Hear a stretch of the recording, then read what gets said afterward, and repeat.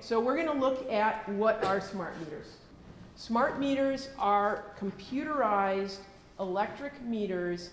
They broadcast information about energy usage to the utility company via radio frequency waves. These are the same waves that cell phones emit, but smart meters broadcast at a power density 100 to 160 times that of a cell phone. Next. They record your usage data in fine detail. Next. This is why they generate dirty electricity, which is very harmful to human health, and we will be going into that more. The other thing they do is put meter readers out of jobs. Next. They allow your electricity, Nathan, they allow your electricity to be shut off by the utility company. Next. They shut off your appliances when they want to, and they allow them to charge next time of use rates. Your utility rates are going to rise. In Oklahoma, peak rates, which is another term that is used, are for certain hours of the day 10 times your regular electric rates. The bottom line is this: you are going to be washing your clothes at 2 a.m. if you do not want to be paying their peak rates. I am not kidding about this. This is part of the reason for smart meters, and this is part of the reason that all of these new appliances that are being sold now have a wireless chip in them that will allow you, well, that chip doesn't allow you to do this, but they're computerized so that you can defer washing time until later. The other thing is they can, if the demand on the power grid is too high, shut off your appliances whenever they want to. So today I was late because MapQuest gave me bad directions. But let's say I'm on my way to work and I've got to do my laundry, and boom, well, they just decided, you know what, demand's too high right now, and, you know, I'm wearing my jeans to work. Next. Radio frequency, RF, wireless, and microwave are all of the same terms. They all mean the same thing. Next. Electromagnetic fields and electromagnetic frequencies, the abbreviation EMF is what we use for that. And this is something that I just want to get you familiar with, because we start batting these terms around and then people don't know what they are. Smart meter radiation falls in the yellow part of that, that chart up there. Again, in the same area that cell phones are. At the very bottom of the chart in the green, you have the power, the electricity that is running through your home wiring. And my concept, this is what happens to me with all this wireless and everything. My thoughts start to not flow quite so well. I apologize. Gamma rays are up at the top. They're what are emitted by the sun. Now, next. Our bodies communicate via electromagnetic currents.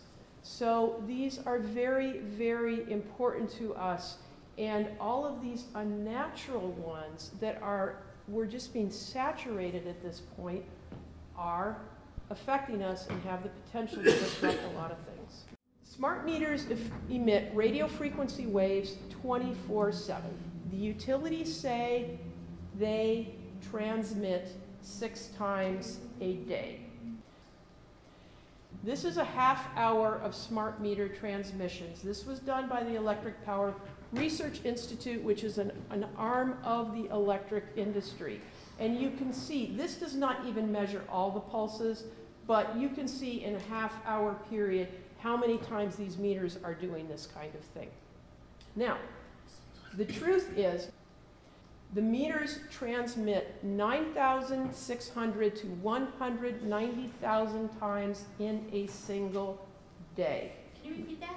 Yeah, 9,600 to 190,000 times in a single day. What happened was PG&E, which is DTE's counterpart out in California, was telling everybody the same thing that DTE is saying here in Michigan. Oh, the meters only transmit 6 times a day. Well, the meters transmit a signal to the utility company 6 times a day. Now, they can change that. It could be 12 times a day. It could be 1 time a day.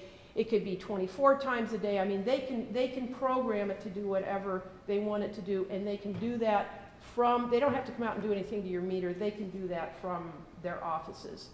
So this is what DTE constantly does, is they take what is a fact, but they don't tell you everything about it.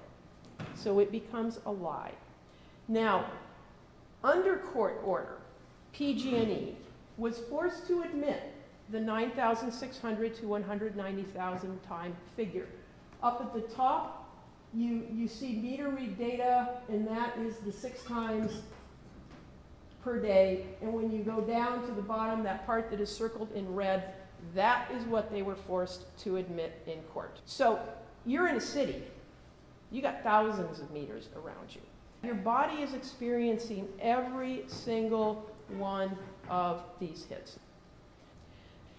One of the things you might say is, well, there are so many other wireless devices in the environment nowadays. So what's the big deal about smart meters? It is true, and we are getting more and more every day. More and more devices. All of these things are bad for your health. Like them as much as you can. They are not good for your health, and they are having health effects. One of our members' sons was just diagnosed with a glioblastoma. Glioblastoma is a brain cancer. It occurs in this part of your brain, your temporal lobe. It is on the rise significantly and dramatically. And guess where most glioblastomas are found? On the left side, where everybody holds their phone, except for the few people who happen to be left-handed who are holding it on that side. So he's not electrosensitive. He doesn't feel things like I do. He didn't feel any problem. You have 5 months to live with a glioblastoma if you don't undergo chemotherapy. 15 months max. Smart meters are this stuff on steroids, okay? And that explains why so many people who were using wireless, had Wi-Fi in their homes, were on their cell phones all the time. All these different things seem to be fine. Now, not everybody was. There are people who were already affected by those things. But the majority of people that I have spoken with have had these devices in their home and felt nothing until a smart meter was put on. That chart up there, you see the blue, those are the peak levels of the smart meter. The green is the average, so you see what taking an average does. Now imagine if you take an average where something's, at 0 or 100, and this is what it does, and something else is always steady at 50, the average of both of those is going to be this flat line 50. That again is one of these ways that they're twisting the facts about smart meters.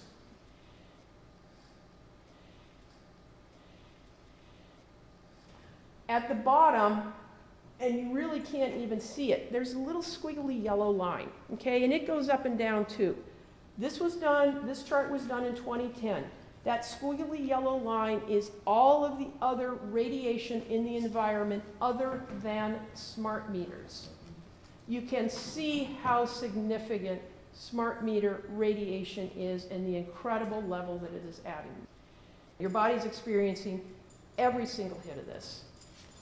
Background microwave radiation has increased more than 20,000 times since 1980. That is from a 2010 study. The amount now, it must be 40, 80,000 times since that point.